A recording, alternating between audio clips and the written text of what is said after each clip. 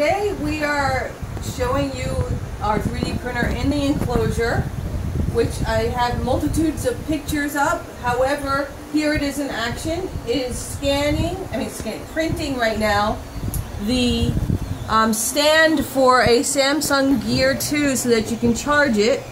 Yep, there's the gear. And you can see it going. We don't have the cover on the filament because we had to change it in the middle, but we have the cover. And we're doing it in red. Okay, so the printer sits inside. That gray floor that you see there is made out of rubber. The back is insulation, and there's plexiglass in front of it. So in the back you can see the the filament there, right? Yeah, that's the filament. All right, we're going to go around it. Here we go, and there's the filament. It's this. You can see that it's screwed onto the top.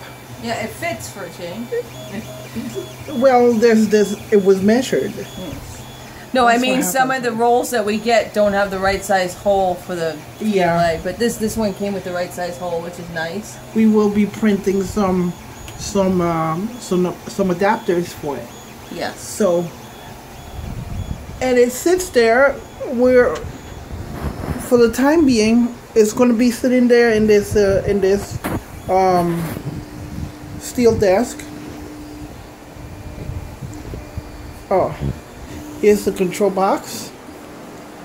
We have the extension cable for the USB, which comes out to here, to the front, because it was giving us that crazy problem with you having to hold the card in for it to read it. So as soon as it did that, we got the extension cable. That's the octopi in the background.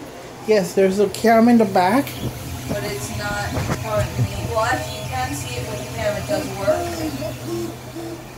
However, we need to, right now it's double natted, so I need to fix that. But that's another story altogether. So it's sitting there for the time being. We will be changing location because that takes a lot of real estate. Yes, a lot of people have asked us about the Cyclops. We will be making a video on that in the near future.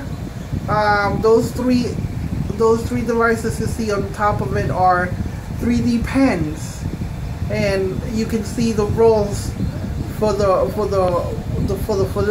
filament on the background. Yes, we have run the Cyclops. It's fully operational. I need to make a couple of tweaks. Actually, yes, 2 tweaks I need to make on that, and it's no big deal. However, it makes all the difference. We still have to find a really good program that would run that without a lot of tweaking. So we'll get back to you on that. So that is our 3D printer. And you want to say something? Squack! Squack indeed. Okay.